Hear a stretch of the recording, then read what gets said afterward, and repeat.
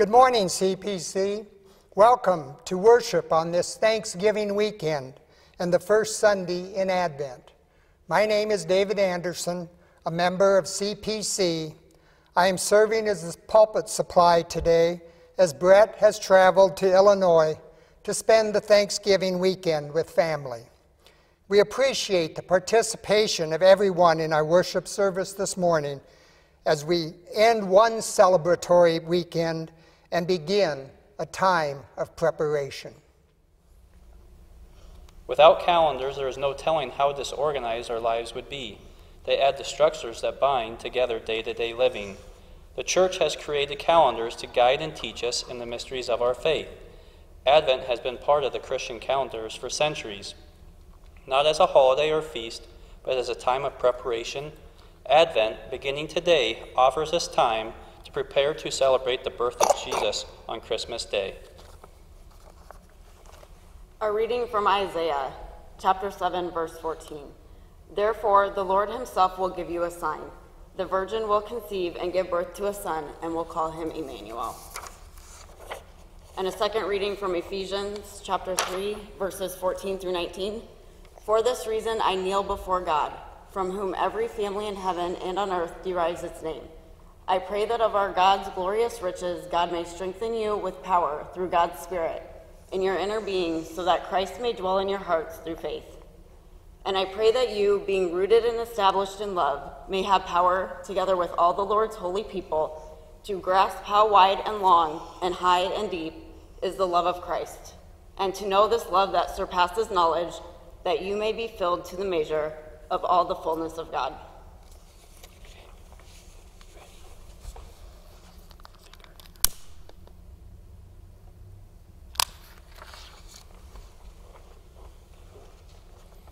O Holy Spirit, as the season of Advent commences today, help us to set aside time each day to prepare for the coming of Emmanuel, God with us.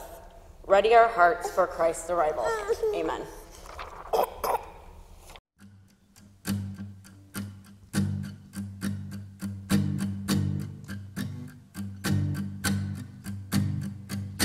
Open the eyes of my heart, Lord. Open the eyes of my heart. I want to see you. I want to see you. Open the eyes of my heart, Lord. Open the eyes of my heart. I want to see you. I want to see you. To see you high and lifted up, shining in the light of your glory. Pour out your power and love as we sing, holy, holy, holy. Open the eyes of my heart, Lord. Open the eyes of my heart. I want to see you. I want to see you. Open the eyes of my heart, Lord. Open the eyes of my heart. I want to see you. I want to see you. To see you high and lifted up, shining in the light of your glory. Pour out your power and love as we sing, holy, holy, holy. See you high and lifted up, shining in the light of your glory. Pour out your power and love as we sing, holy, holy, holy. Holy, holy, holy.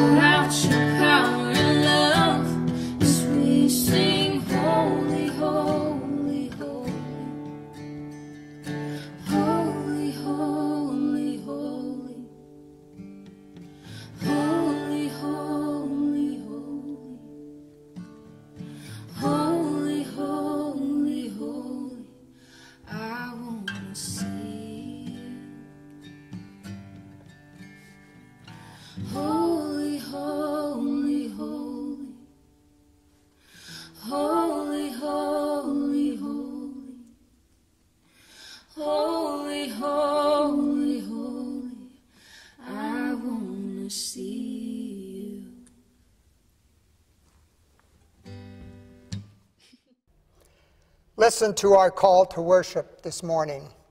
Come, people of faith, come join your hearts in worship. We hear the invitation and hunger to join in the feast. God is faithful and calls us into the loving presence of Jesus, who is the Christ. We come to join with those who celebrate, watch, and wait. Amen.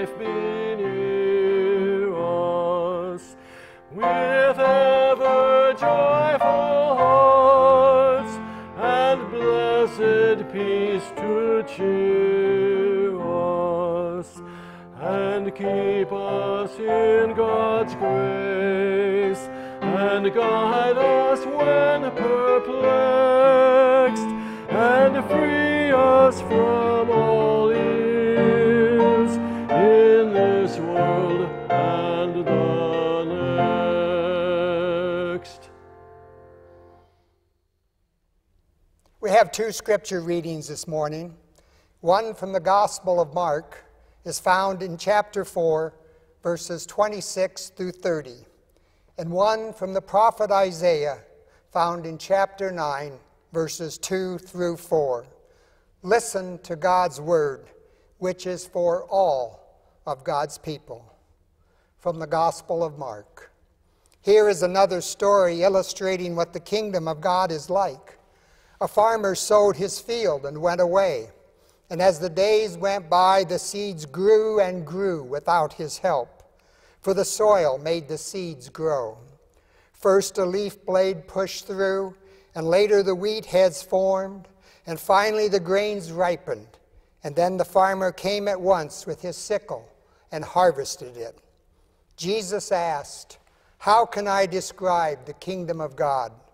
What story shall I use to illustrate it?" And then from the book of Isaiah, "The people who walk in darkness shall see a great light, a light that will shine on all those who live in the land of the shadow of death. For Israel will again be great, filled with joy like that of the reapers when the harvesting time has come, and like that of men dividing the plunder they have won. For God will break the chains that binds God's people." And may God bless to our hearts these readings of God's holy word. Let us pray. Mighty God, we have gathered together today to give you thanks for your many blessings and to prepare our hearts, minds, and souls for the celebration of your coming to be with us. As we worship you, give praise and glory and honor to your holy name. Let the words of my mouth and the meditations of our hearts truly be acceptable in your sight. Amen.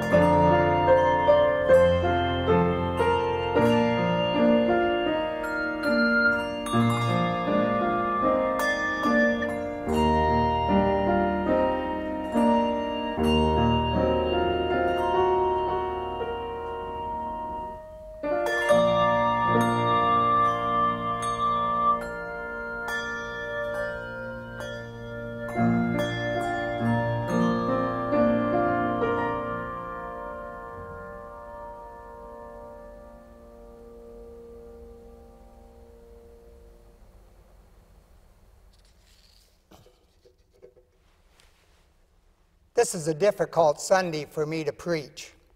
As many of you know, I like to have my message reflect the theme of special events going on in our lives and in the life of the church. This Sunday, there are two special themes. For many, this is the completion of the Thanksgiving weekend. The pandemic has changed the way many of us have had to celebrate Thanksgiving this year. We have not been able to be together as a church. Many of us have not been able to be together as families. We are hopeful that this will all end soon, and we need to focus our attention on the future, not on the past. This is also the first Sunday in Advent. And Advent is that special time of year when we begin preparing our hearts, minds, and souls for the celebration of the birth of our Lord Jesus Christ. So my problem is this: what do I talk about today? The title of the message this morning gives you the answer. I'm going to try to tie together Thanksgiving and Advent this morning. In looking for scripture passages this morning, I discovered two separate passages that seemed appropriate for today. One, the prophecy of Isaiah about the coming of the Christ child. The other, the words of our Lord Jesus sharing with his disciples an illustration about the kingdom of heaven. What drew me to these passages was the common word harvest. Isaiah likened the coming of the Lord to the harvest, and Jesus likened the coming of God's kingdom to the harvest.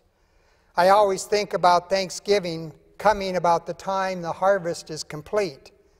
That's not necessarily true this year. This has been a unique year due to the very dry conditions, the very favorable harvesting weather, and damage to crops caused by the derecho. The harvest was finished early this year. Living in a rural part of the country, we have a great deal to be thankful for this year. I can tell you that despite the hot, dry weather in the growing season and the significant crop damage from the derecho, area farmers harvested a relatively bountiful crop. People in our community and in our church have experienced the joys of a good harvest.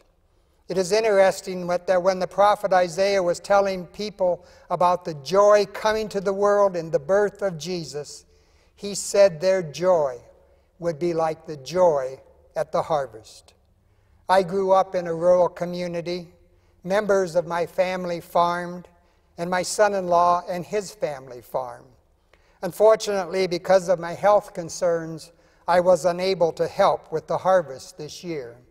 However, I still remember that great day last year when Pastor Brett joined us for a morning of harvest, riding in the combine, riding in the tractor pulling the grain cart, and even riding in the semi hauling grain to the elevator. We all have a great deal to be thankful for. I hope on this Thanksgiving weekend that all of us can experience the great joy of all the blessings our God has shown to us this past year. Knowing the joy and the excitement that comes from the completion of the harvest and a good crop, we need to listen to the words of Isaiah. For the greatest joy of any of us will ever experience in our lives is the joy we receive by having a relationship with our Lord Jesus Christ. That is why today, as we rejoice and give thanksgiving for all of God's blessings throughout the year, we need to also be preparing for the greatest harvest of all. The harvest when Jesus Christ will come and take us all to the kingdom that has been created for us and promised to all of God's people. We also need to understand and be joyful that the kingdom of God is here with us now, not something to look forward to in the future. I hope that all of us, knowing the difficulties this year has brought to so many, will not be overwhelmed by despair, but experience the joy of knowing our God loves us, our God is with us, and our God is taking care of us. We also need to think about how to get prepared for the coming of the Lord and how to experience that joy in our lives every day. We do this in a special way during Advent, but this is something we should be doing all year long. What I find interesting is that many of the area farmers who are quite pleased about their crops went into the fields with their combines with limited expectations. They did not know what kind of yield was in the field until they experienced it. And we as God's people, expecting the glories of the kingdom of God, are not unlike our farmer friends. We really have no idea of what God's kingdom will be like, even though Jesus tried to illustrate it for us. During this Advent season, we are told to prepare and expect. On this first Sunday of Advent, let me give you some advice. Raise your expectations. I don't care how many Advents you have experienced. It makes no difference how many years you have been living or how many Advents you have celebrated. Make this one different. Expect more growth, more knowledge, more understanding about the love of God shown to us in Jesus Christ. Be like the farmers, giving thanks for a great crop. Give thanks to God for your feeling the touch of God on your life during this special time of the year. There is something that confuses me a little bit about the stories Jesus told about raising a crop. He seemed to say to his followers that all you need to do is plant the seed and watch it grow. In other parables, Jesus talks about finding good soil and tending the crop. This is what the area farmers did this year. They went into those fields and properly cultivated the soil. They went into the fields and applied the proper nutrition the crops needed for sustained growth. They showed faith that they would have good weather and good growing conditions. In this time of Advent, let us as God's people do no less. We need to cultivate our hearts, minds, and souls and care for the seeds of faith that God has planted in every one of us. We need to make certain that we are prepared to respond to the call of God so that our faith can grow to its fullest potential. We also need to apply some fertilizer to our faith. We need to take the time to study God's Word. We need to take the time to go to our God in prayer. And we need to have those quiet moments of personal devotion when we let our thoughts be God's thoughts. And then we, like the farmers, need to have faith. We need to be able to say, I have done my preparation, and now I turn my life and all that happens in it over to God. Even though we should not be surprised by the blessings God bestows on us, we will find new joy, new hope, and a peace that we never expected. What should we be doing today? Should we be giving thanks for all the blessings God has bestowed on us? Or should we be preparing ourselves for the celebration of God coming in Jesus Christ to be with us? We should do both. We should be thinking about the joys of the harvest, not only in the terms of what God has done for us, the many blessings God has bestowed on us, but we should also be thinking about the joys of the harvest yet to come, when we will share in the victory of our Lord Jesus Christ and take our place in God's eternal kingdom. Hallelujah. Amen. Let us pray. Almighty and most gracious God, today we give you thanks for all the blessings you bestow on us. We thank you for our faith, family, and friends, for our church, for our great nation, for those defending us. We also come, mighty God, with great expectations as we think about preparing to celebrate your coming to be with us. Prepare us for your love, your forgiveness, and for your promise of everlasting life. Amen. Come, thou long-expected Jesus, born to set thy people free. From our fears and sins release us, let us find our rest in thee. Israel's strength and consolation, hope of all the earth thou art, dear desire of every nation, joy of every longing heart. Born thy people to deliver, born a child and yet a king, born to reign in us forever, now thy gracious kingdom bring. By thine own eternal Spirit, rule in all thy hearts alone. By thine all-sufficient merit, raise us to thy glorious throne.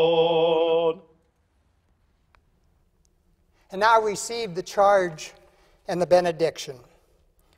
Go out into the world in peace, and in Christ's name be the humble who make others proud, the poor who have riches to share, the weak who help others to be strong, the empty who overflow with loving kindness. And now may the love of God and the treasure of the grace of Christ Jesus and the buoyant health of the Holy Spirit be with you now and forever. Hallelujah. Amen.